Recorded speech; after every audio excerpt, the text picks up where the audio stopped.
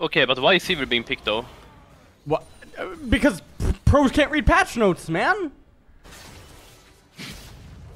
You want to know how the fucking Dignitas team meeting went? You want to know how it is? Sure. Okay.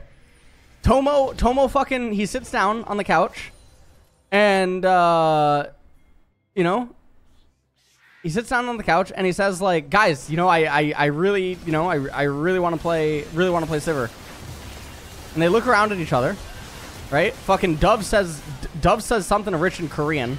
They look back at Tomo. They look at the patch notes. They see 4 armor and they're like, yeah, pretty good.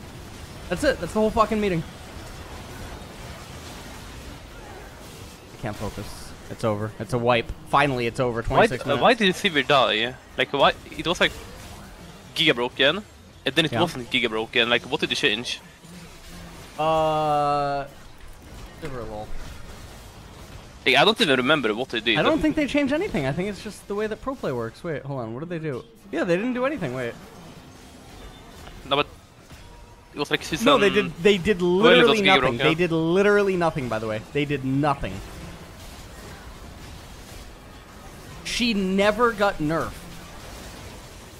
She's never been nerfed. She never got nerfed. I think she did, but... No, she didn't.